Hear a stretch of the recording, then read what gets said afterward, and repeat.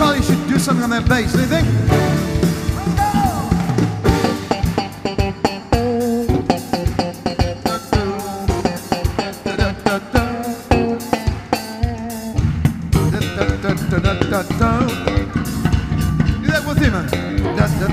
Hello everyone, welcome to House of Destiny. This is your boy, Dr. Charlie C.J. Jordan, aka Charles of the Ritz. Welcome to Perspectives of the Prophetic. I am so blessed and so honored that God has opened this door for me to be able to bring what God has placed upon my heart to each and every one of you. And I pray that this channel is truly, truly blessing each and every one of you as well. Okay. So, hey, look, let's get right into this word. I don't want to be too long. I've titled this More Than You Can Bear. We've heard this scripture many times that God would not put upon us more than what we can bear. Okay. And, you know, what really brought me to this word, I was doing a live interview with Dr. Manuel Johnson. He's a prophet out of Southern California. His church is in Glendale, California, as a matter of fact. And I've ministered with him about 4 times. And he's a powerful, humble, and just a very cool man of God, man. I just love his spirit, man. We have a good time each and every time we minister together. And I was on his broadcast, and at the end of the broadcast, he asked me this question. He said, Charlie, what is it that God is saying through you, okay, and to you in the times that we are in right now?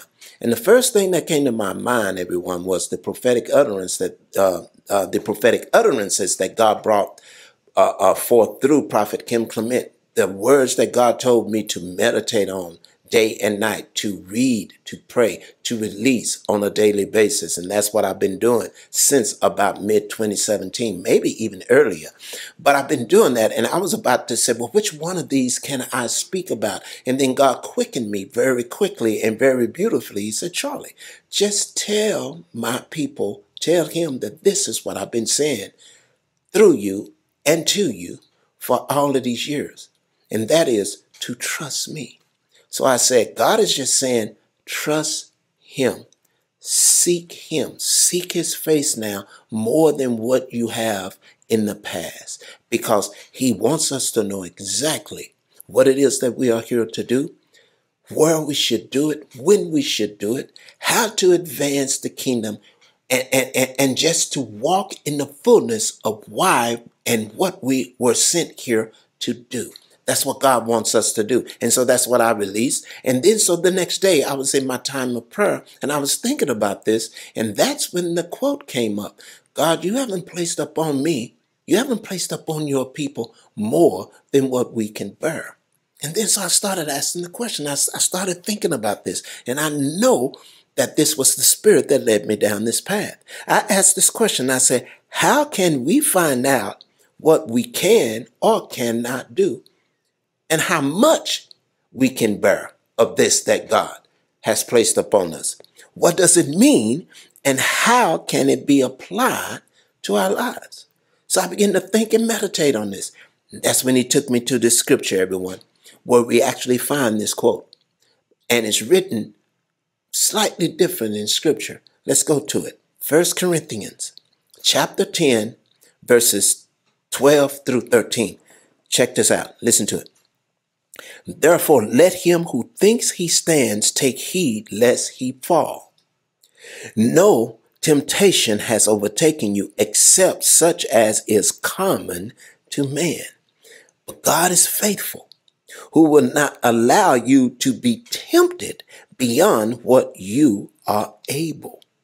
But with the temptation will also make the way of escape, that you may be able to bear it. So in scripture, it's worded a little bit different than God will not place upon us more than what we can bear. That's what it means. But in scripture here, it's written a little different and it has a very powerful meaning. It's what God showed me. And that's why I wanted to bring this word to you, because guys, this is what we need to know. You see, I began to look up that word temptation. I said, temptation. I never thought that in this quote, God would not give unto us more than what we can bear. I always used to think that it had everything to do with what God has placed us here to do. And it does. It has a lot to do with this. But God is also saying, the burden of man. He will not allow the burdens of man, the burdens of this world, the temptations that comes with this world to overtake us, to have more heaped up on us than what we are able to bear. Man, this brought such joy when I saw this. I looked up that word temptation, the Greek word, and I went to the root meaning where they get the word temptation from. I'm not going to try to quote the Greek word because I will butcher it. But this is what it says and what it means. To try whether a thing can be done or attempted, or to endeavor to do the thing that can be done. I looked up that word endeavor. You know what it means? It means to try hard to make something happen. In God's word, it is clear that God's burden is light and his yoke is easy. The things that God has for you and I to do is easy and is light. It's not hard to do. And that's when it began to, that's when this scripture began to light up in my spirit. God is talking about when he says, no temptation has overtaken you except such as is common to man. The temptation that God is speaking about here is the temptation of man, or let's put it in these words, the burden of man. You see, because I looked up that word as common to man, and basically that is saying that man expects you to do, that you must measure up to man's expectations of what it is that he wants you to do, or what it is that you think or that you are called to do. I'm not going to say think that you are called to do. Okay. Man is going to put a burden up on you to say, no, you have to reach this plateau. You have to come here and you have to try very hard. You're going to have to please me. Let me tell you something. You can never please man. You can never please man. Okay. Because his burdens is definitely not light, but it is very, very hard. But this is what God said in this scripture about this temptation.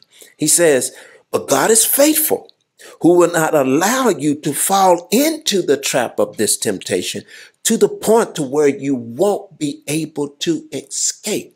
God says, look, we have to deal with the burdens of man. We have to deal with the burdens of this world, with the circumstances and the situations that happens in this world. This is something that we have to deal with. But God has given us his word, the tools, everything we need to slide through the cares of this world so that the cares of this world will not be able to stop you from doing what he sent you here to do, or sent us here to do.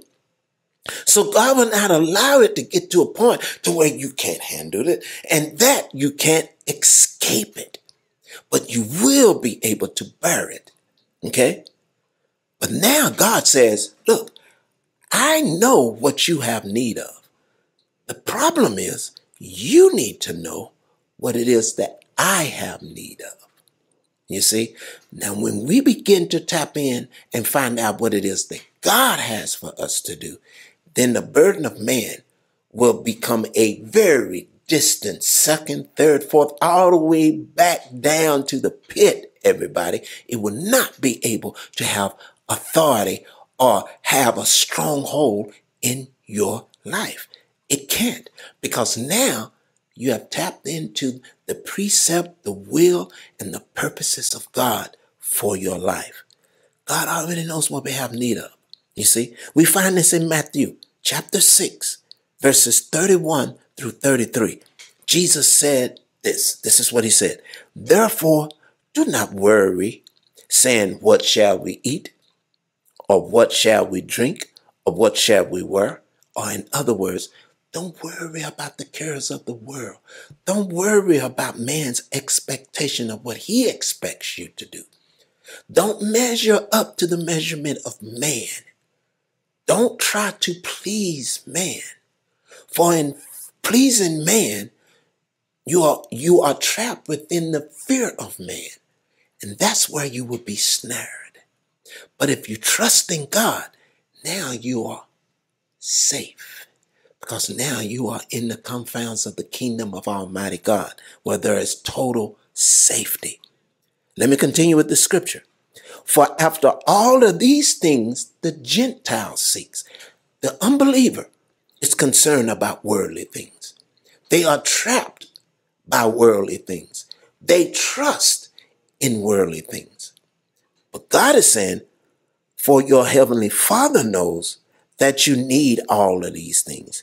But seek first the kingdom of God and his righteousness, and all of these things shall be added to you. God already knows what we have need of here. He will provide everything that you have need of. Here's what this scripture means, what God is saying through me about, but seek first the kingdom of God and his righteousness, all these things shall be added to you. What things? The things of the kingdom of God. That is what we need to know. That is what we need to understand and discover, those things that he has for each and every one of us.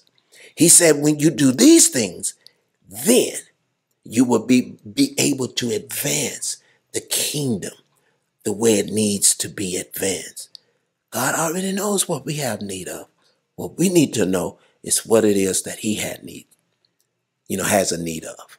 Okay? Now the religious will say, are you saying that God has needs? Yes, he has a need. He has a need for you and I to be exactly where we need to be at the appointed time. For he called you to that place. He needs us to say exactly what it is that he needs, that he wants to be said at that appointed time. Just like when Jesus came to John the Baptist in the Jordan River. And John the Baptist tried to say, no, I shouldn't baptize you. No. You need to baptize me. But Jesus said, no. You must do this. For all righteousness must be fulfilled. It was important that Jesus was baptized by who? Not by anyone else other than John the Baptist. All righteousness had to be fulfilled. This is how God wants us to walk, everyone. So this is what God revealed to me. When we don't seek him to know what it is that we are here to do, when we are strongly convinced and controlled by the burden of man, by the temptation of man, okay, we fall into that very temptation to do what you weren't sent here to do what you are not anointed to do. Okay? So God is telling us, don't fall into that. But if you do, there is a way out. There's a way out of this. So that's whenever we don't allow God to take what it is that he has sent us here to do, our giftings, the things that he gifted us to do, we will fall into the clutches of Satan. And our giftings, our natural giftings, Satan will take it, he will distort it, okay? He will twist it up, and he will use it for the sake of the kingdom of darkness. God says, no, I did not send you here with the gifts that I sent with you to be used by Satan. That's why it's so important that we have to seek God. We have to know exactly what it is that God wants. We have to trust God. We have to know that God is going to do all and exceedingly, abundantly above all than we can imagine or think. We have to know this. This is something that we have to know. Proverbs chapter 3, verses 5 and 6 says this about trusting in God. Very beautiful scripture. You've heard it many times. Trust in the Lord with all your heart and lean not on your own understanding, but in all your ways acknowledge him. For he shall direct your paths. So when we trust in God in this way, and we don't lean on our own understanding, we don't lean on the things and the cares of this world, our own carnal nature, well, then we will be able to acknowledge him in all things, in every area of our lives. And then our paths will be directed by him. You see, temptation is going to come, but know that God has he's already provided, predestined, and gifted you with all that you need to complete the race, to complete the journey. So just seek him, and he will show you what you are able to do. And here's what's beautiful about this.